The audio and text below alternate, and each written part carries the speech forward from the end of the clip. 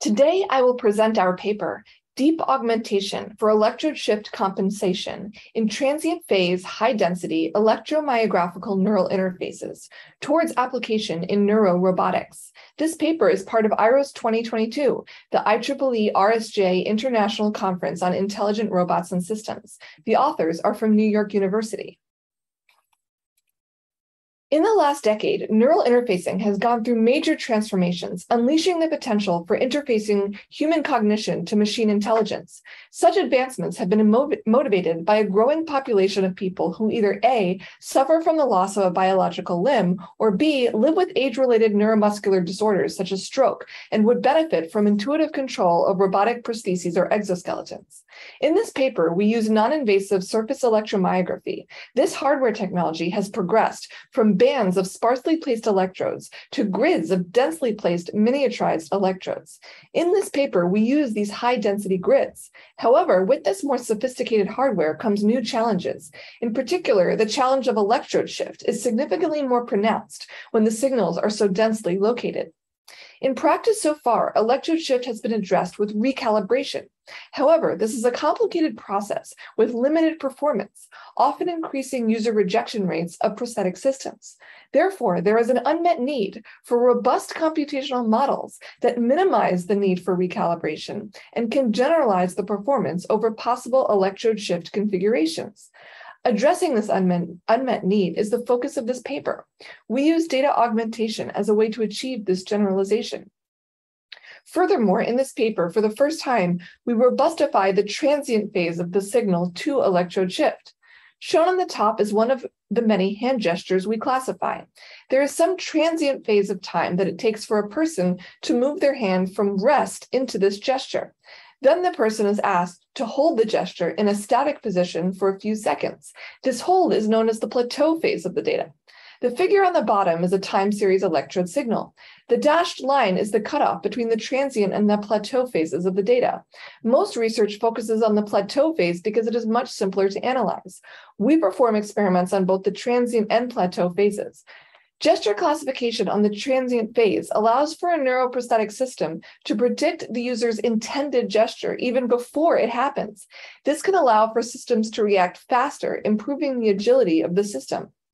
The dataset we used contains 65 isometric hand gestures. The signals were recorded using two 8x8 electrode grids placed on the inner and outer sides of the forearm.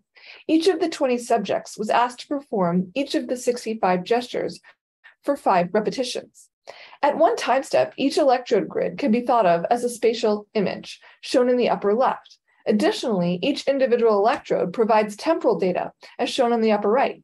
At each time step, we collect spatial images from each of the 2 grids, and over time, this becomes 2 video streams of data, as shown in the middle. We cut these streams up into 200 millisecond overlapping short windows. In order to augment the input space, instead of using the full 8x8 grid, we use subsets of 6x6 channels, which we call the window of observation. The task is then to predict the gesture based on this window of observation, which may shift to the left, right, top, or down. These shifts resemble electrode shift, and they augment the input space, which will force the neural network to learn the common underlying patterns that can be decoded in all shifted input spaces. As shown in the figure, the orange base is the 8x8 electrode grid. The black box shows a 6x6 subset in the standard non-shifted position. The blue box shows a shift 1 step to the left. The dashed red box shows a shift 2 steps, 1 step right and 1 step up. We implemented models based on 1D, 2D, or 3D CNNs. In the figure below, we show this 3D CNN, which was our best performing model. The structure consists of 4 CNN layers with 100 by 2 by 2 sized kernels, each with 8, 16, 32, and 64 filters. This is followed by 1 layer with a 4 by 2 by 2 sized kernel and 128 filters. The last part not shown is that the output was then flattened and fed into 3 fully connected layers for classification. In order to avoid bias, we use k-fold cross-validation. We synthesize the augmented space with various electrode shift settings and investigate the following research questions. 1, how a 1-step away shift in the input space would drop the accuracy of the model. 2, how and if the proposed data augmentation can robustify the performance to electrode shift. 3, which model structure could result in the best performance? And 4, what is the performance difference between experiments conducted on transient and stable data? Here we present our results. In Table 1, we list the different augmentation experiments conducted, 1 through 8.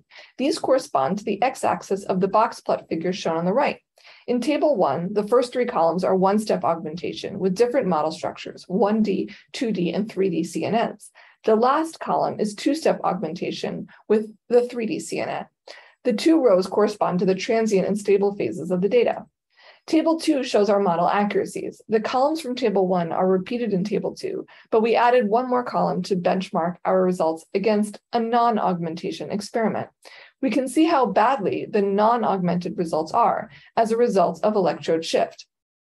In the next 3 columns, we compare the accuracies of one-step augmentation. We can see that the 3D CNN gives the highest accuracy for both stable and transient phase data. Using our best 3D CNN model structure, we then tried two-step augmentation and also achieved good accuracies. In this paper, we have implemented a data augmentation strategy to make the performance of high-density SEMG neural interfaces robust to electrode shift. Furthermore, we focused on the transient phase of the signal, which enhances the real-time agility of the system. Using 128 high-density SEMG channels with the proposed data augmentation, a 3D CNN classifier was trained, which achieved 84.6% accuracy for 64 classes on the transient phase of the signal in the presence of synthetic electrode shift.